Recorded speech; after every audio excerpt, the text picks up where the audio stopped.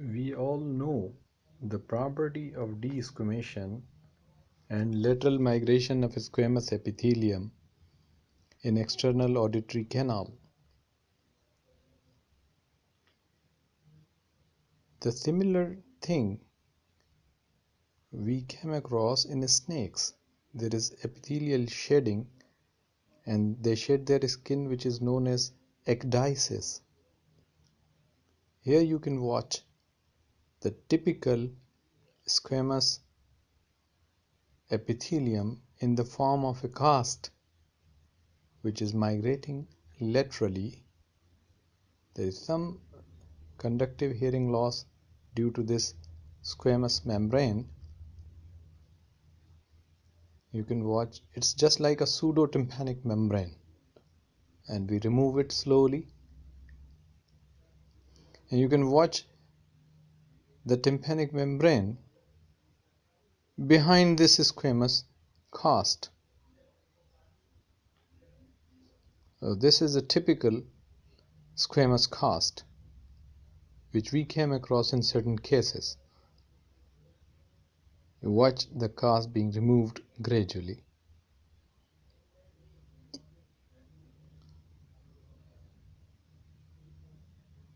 Now you can see the tympanic membrane behind this cast. So this is a typical diagnosis of a pseudomembrane formation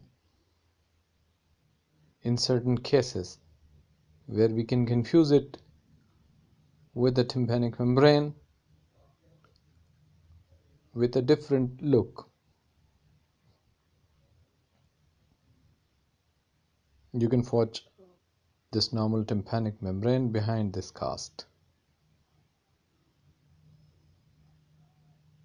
And once you remove it, the conductive hearing loss is gone.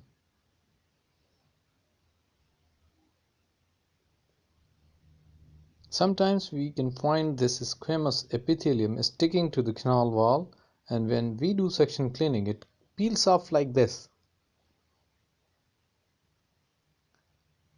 And this is the beauty of external auditory canal, that this lateral migrational property of skin of this epithelial shedding helps in cleaning the external auditory canal, and in cases of mastoid cavity we get the clean cavity if we have preserved this skin.